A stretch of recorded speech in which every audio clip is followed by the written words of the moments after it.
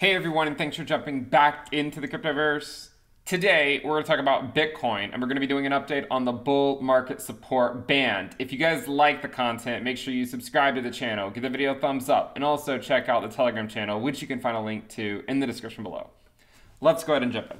Now, unfortunately, Bitcoin did have a weekly close below the bull market support band. Okay, so that is at least a point for the bears. Now, additionally, we did at least stay above the 50-week moving average, which is where we closed, or it's more or less where we bounced off of back in July. So we're still above the 50-week SMA for now. Now, I don't want to act like I'm rationalizing because, I understand the whole idea of rationalizing certain things and trying to make things seem like they're a different way, looking for something to prove a point. So I'm not going to spend a lot of time discussing this, but it is something we should at least have on our radar, okay? And that is, and I'm not trying to sell it to you or anything, but it is, should we be focusing more on the entire asset class as a whole, not just Bitcoin, right? And the reason we say that is because, of course, the dominance of Bitcoin has been dropping through the years, okay? It has become, not nearly as dominant as it once was. Okay, and so with that in mind, I went ahead and I was like, okay, well, what is the total crypto market cap at, and where is its bull market support band? And actually, rationalizing or not, right? To be fair, rationalizing or not, we actually closed the week above the bull market support band. So the 20-week estimate last week for the total crypto market capitalization was about 2.25 trillion, and we closed the week at about 2.27 trillion. So the total cryptocurrency market cap actually did hold the line. Okay, now as I speak right now, we're actually slightly below it. Okay, and the reason is because for the total crypto market cap, the 20-week is now 2.278 trillion for the 20-week, and then the 21-week EMA is 2.25 trillion. You can see we've actually temporarily fallen back down at least to 2.238 trillion.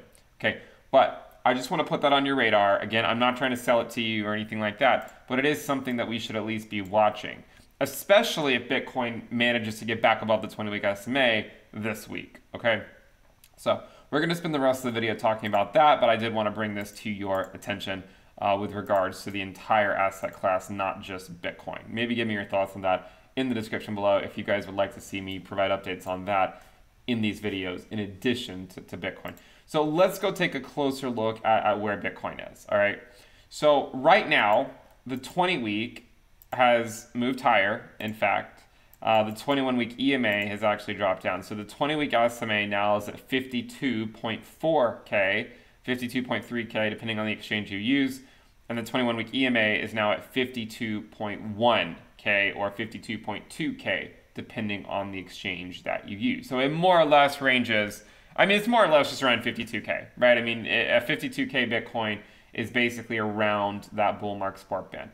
So that would be the best case scenario for Bitcoin, okay? And I want to talk about that scenario here in this video, and then we'll talk about a couple other scenarios as well.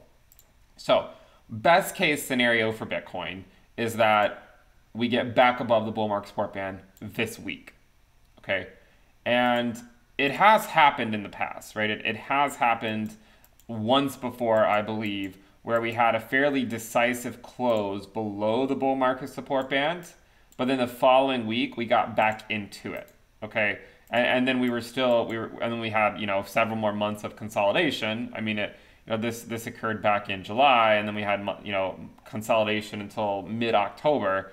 But we at least did get back in the bull market support band the following week, and you can see that was when the 21-week EMA, it crossed below the 20-week SMA as the 20-week SMA was heading up. The 21-week EMA crossed below. We were able to get back above it. So that would be the most bullish scenario, in my opinion, right? The most bullish scenario for this week would be getting back above the bull market support band. Okay, so back to 52K.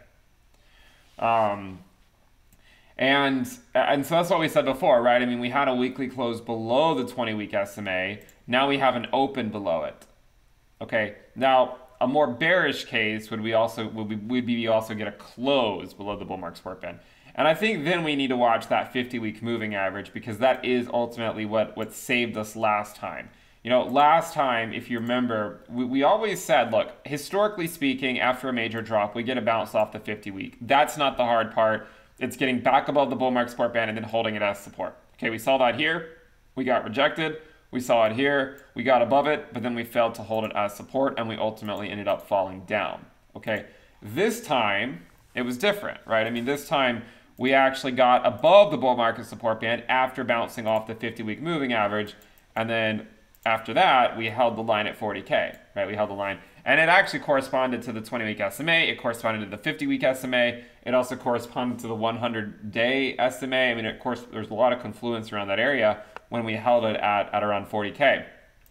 The 50-week SMA today is around 47.4, okay? So if we're unable to get up to 52, okay, if we're unable to get up to 52, then I would be looking at 47, you know, the mid 47s to hold, okay? So we have sort of the bullish case, we have sort of a more moderate case. The bearish case would be going below the 50-week SMA. And, you know, you guys know my thinking on this cycle. I think the cycle is extended pretty far out. I mean, as we've seen before, you know, going from one cycle to another, they've increased in length significantly. You know, some people say, well, it's going to just increase by, you know, a month or two. But, you know, again, if you go look at prior cycles, they increase by much more than just a month or two. Okay, you know, they increased by, this one increased by, you know, over 470 days. This one was an increase of approximately 330 days. So far, this cycle has unofficially lengthened by only 21 days. Okay, so the idea that the peak has to come in, say, Q1 of 2022, I think is also a little bit perhaps too optimistic in terms of being on the bullish side. But it could still be several hundred days out, right? I've said before, we could easily go well into 2022, maybe even in 2023. This is the theory we've had on the channel forever, that this cycle does not have to end in 2021. And so the point is to say, on a macro scale, I would still argue we are generally intact. The market cycle is generally intact, right? I mean, sorry, I didn't mean to click off of it, but it looks generally intact to me, okay? If we remove those drawings, we've seen them lengthen significantly, okay? So I would still argue there's a good chance that we could still be lengthening for quite a while here. And so what happens in the short term is somewhat irrelevant. With that said, I know it's not really a consolation prize for people who are somewhat scared right now. So that sort of brings up the next point, right? At what point would we say, you know, the market is just breaking down, right? And it's not playing out like we think. Well, I still think it's going to play out like we think. Like I think we're going to have a lengthened cycle. Clearly, you know, there's a lot of chatter about whether that's going to play out or not at this point, considering we just had a fairly sizable drop. But one of the things we can look at a couple other indicators. Okay, we're gonna look at least one other indicator and maybe two. Okay, so the first one we want to look at is the fair value. Okay, and the reason we want to watch the fair value is because when we go below it, it has historically meant the cycle's over. Okay, so let me show you what I mean by that. And maybe I'll do a whole video on this later this week. But just to give you a quick idea. When we broke through the fair value, the cycle was over. Here we held it and we continued on for another leg. Here we broke it, the cycle was over. We broke it, the cycle was over. Here we held it, we continue on. We're not even testing it right now. Okay? So the fair value for Bitcoin right now, the center line, is around 31K. This band actually ranges from 25 to 38K. Okay, 25 to 38K. A pretty big band, of course. And also it is monotonically increasing, right? So I mean, even though the fair value today is at 31K, you know, back in July, the fair value was at 25K. Okay, so every month, you would expect this to continue moving up by $1,000 or $2,000 every single month. So again, the fair value today is 31K. So if Bitcoin, as long as Bitcoin stays above this fair value, if history is any indication, then I think the market cycle is still intact, right? The market cycle is still intact. However, if we break below those levels and the bears are in fact right, then you're looking at long consolidation. Okay, I mean long consolidation, like what we've seen in the past. These types of moves. Okay, so ideally speaking, for the Bitcoin market cycle to remain intact, we would like it to stay above the fair value. Okay, and again, it's moving up every single month by $1,000 or $2,000. It's already at 31K today, and it is continuing to move higher. And we saw it back over here, test those levels. It actually tested the bottom of it, and then we went on to the second leg of the cycle. So if you're curious, what are my thoughts on that? A lot of people have asked me. I just wanted to provide a brief update on that. The other thing you could probably look at is the 100-week SMA.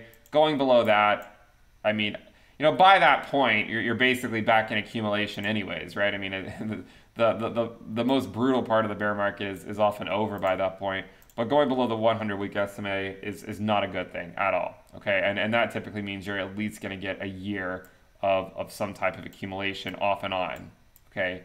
Or around those levels. Maybe not always below it, but around those levels, 1 to 2 years. Currently, the 100-week is all the way down at 29K, all right? So it's moving higher. And so you have the 100-week at 29K, you have the fair value at 31K. They're both moving higher every single week, every single month. They're both moving higher. So I don't think we are in danger right now of invalidating the overall market structure. Okay, I don't think we're in danger of invalidating it. Clearly, a lot of people are scared because of us falling below the bull market support band.